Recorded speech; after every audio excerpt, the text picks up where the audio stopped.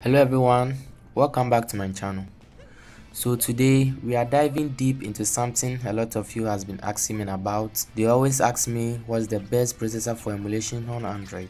So if you've ever struggled with laggy games, constant crashes, or your emulators refusing to run certain titles, most of the time it's not the emulator's fault, but rather it's your processor. So in today's video, I'm going to break down which processor you should avoid, which one you should go for, and also share my personal recommendation for the best emulators depending on the system you want to play. So stick around with me because by the end of this video, you will know exactly what kind of device you need for smooth emulation. Without much ado, let's get started.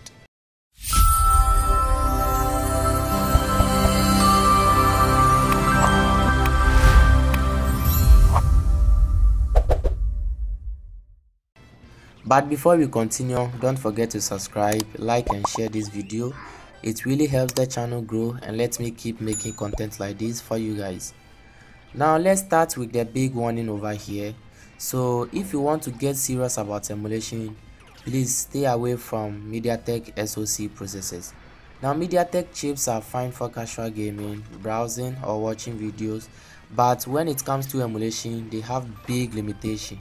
They don't get custom driver support like Snapdragon chipsets, meaning you can't unlock the full potential of the GPU.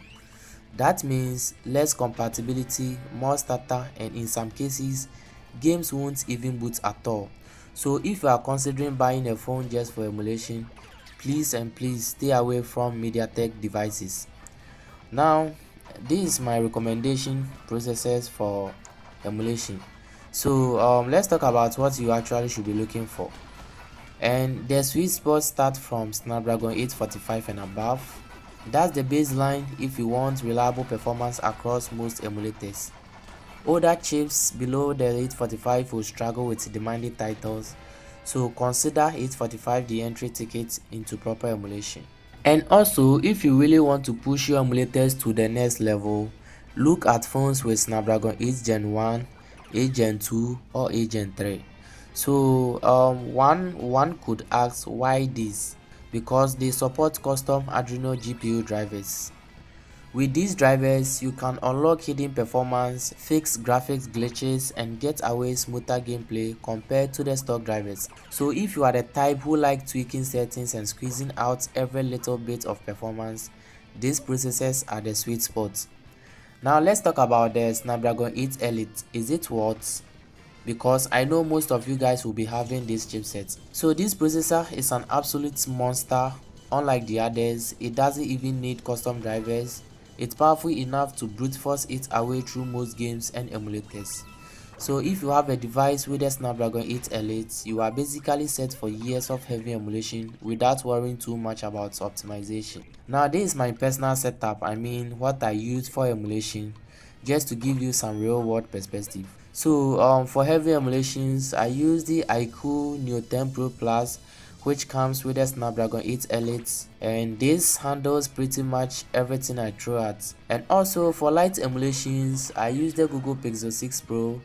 I know that it's not as powerful, but it still gets the job done for lighter systems. And I also know that a lot of my viewers have similar or even Mediatek devices, so I test on both ends. Now that we've covered the processors, let's talk about the emulators themselves, because choosing the right emulator matters just as much as having the right hardware. So for me, for Nintendo Switch emulations, I always use Yuzu, Suyu, Sudachi, Citron, and any other Skyline based emulator. And also on low-end devices, I recommend you guys to use Ziunx emulator or Suyu emulator, as they are lighter and can run decent with some tweakings. For Nintendo 3DS, Citra 3DS, the classic choice, Lime 3DS, also known as the Azahar or the Azahar Plus 3DS emulator. Also, you can go for the Lemonade 3DS emulator, another solid option, but please bear in mind that both Citra and Lemonade are out of development, meaning you won't get, even if you manage to get the emulator, you are not going to get future updates. So for PSP games, go for the OG PPSSPP. It has no contents over here. It's lightweight, stable, and run on almost anything you throw at. For PS2 emulation, AetherSX2 and AetherSX2 are your best options. They are demanding though, but works very well with Snapdragon SoC. For PS3 emulations, go for the RPCS3 Android. But here is the catch, this emulator is extremely demanding, meaning you will need at least Snapdragon 8 Gen 2 or above, and preferable with custom drivers to get decent results. For Nintendo DS, the legendary Drastic DS emulator, and it's also still the best for DS games. And finally, for the Nintendo Wii, go for the good old Dolphin emulator. It's mature, stable, and works great on Snapdragon chipsets. Now, to conclude or to wrap this thing up, first you have to skip any Mediatek SoC device, meaning don't go for any Mediatek device as you are going to use it for emulation, but rather go for Snapdragon devices. So you can choose between, or you can go for Snapdragon 845 and above, and also the best range is Snapdragon 8 Gen 1 to 8 Gen 3 if you want custom driver support.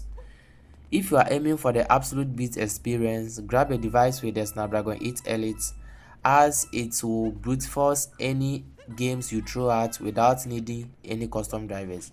And finally, pick the right emulator for the system you want to play. That way you will enjoy smooth gameplay without headache. So what I want to say is, if you find this guide helpful, make sure to drop a like, subscribe, and share this video with your friends, and let me know in the comment section what device are you using for emulation right now. I would love to hear from you. Thank you for watching, and I'll catch you in the next video. Thank you.